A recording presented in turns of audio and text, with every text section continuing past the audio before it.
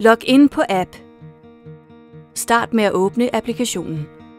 Indtast dit personlige brugernavn, kommunens kundenummer og dit personlige password. Hvis du vil ændre dit password, skal du gøre det, inden du logger ind på applikationen ved at trykke på Ændre password under login-felterne. Du kan også ændre dit password ved at kontakte din systemadministrator. Åbning af opgangsdør. Når du kommer til en opgangsdør, skal du åbne applikationen og trykke på den store blå knap. Så får applikationen kontakt til Bekey-enheden i dørtelefonen, og knappen bliver gul. Når døren er låst op, bliver knappen grøn. Har du problemer med at få forbindelse, så hold din mobil tættere på dørtelefonen. Oplever du en fejl ved oplåsning, så tryk Genopfrisk nøgler på applikationen og prøv igen. Åbning af privatdør.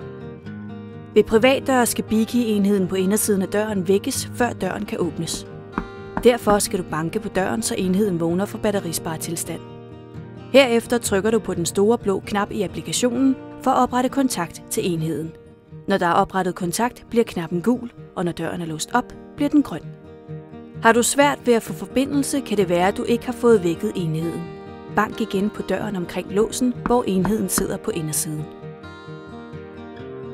Aflåsning af privatdør.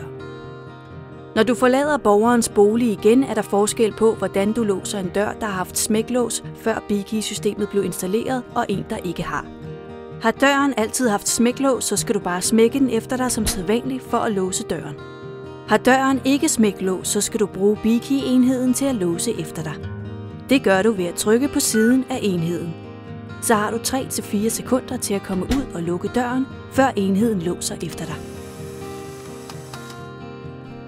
God fornøjelse med Bekey Home Care.